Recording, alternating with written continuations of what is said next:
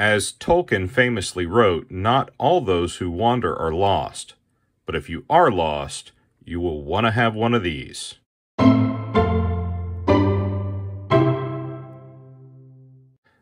Hello everybody. Today I have a tested gear review of the Tru-Nord compass. Now, I've been a fan of compasses since I was a little kid. There's something magical about the way that they always point in the same direction, pulled by the Earth's invisible magnetic field. That has reliably gotten me out of trouble more than once in my life.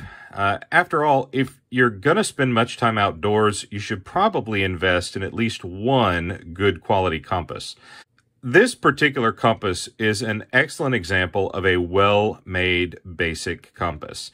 This compass was manufactured by the Tru-Nord Compass Company in Brainerd, Minnesota, and I've owned it for several years now. They offer several different models, but all are generally based around this model here. This is their pocket model. It's just over 1 inch in diameter and just under 1/2 inch thick. The case is solid brass. The dial glows very well in the dark. It has a jewel-bearing movement and a Lexan lens. Unlike many compasses, it is not liquid-filled, but it does have a lifetime warranty, and the folks at Tru-Nord can compensate your compass so that it will point exactly north wherever you live. Now, you might be a little confused about that last statement. Don't all compasses point north? Well, yes and no. Most people may know that the magnetic North Pole is not the same as the geographic North Pole.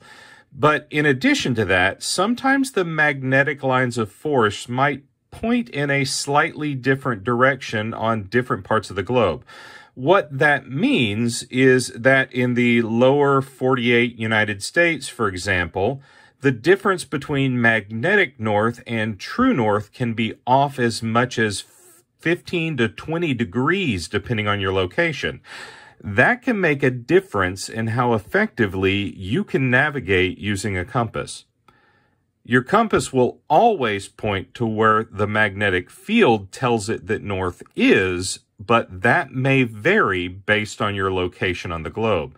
Now, I happen to live in a region that has a declination of less than 5 degrees, so I had the folks at Tru-Nord make my compass with no compensation.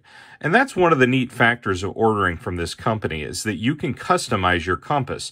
In addition to compensating for your local declination, you can order a compass that clips to your jacket, or can attach to a key ring, or can even be worn like a watch.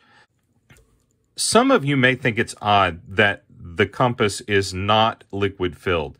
Liquid-filled compasses don't tend to have the rapid oscillations that non-liquid compasses do.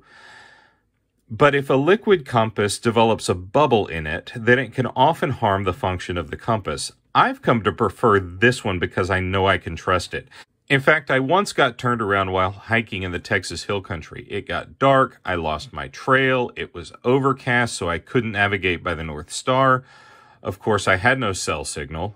I had marked my vehicle on my GPS, but when I took it out to have it guide me back, the map arrow just kept rotating in a circle. Fortunately, I had this compass in my pocket.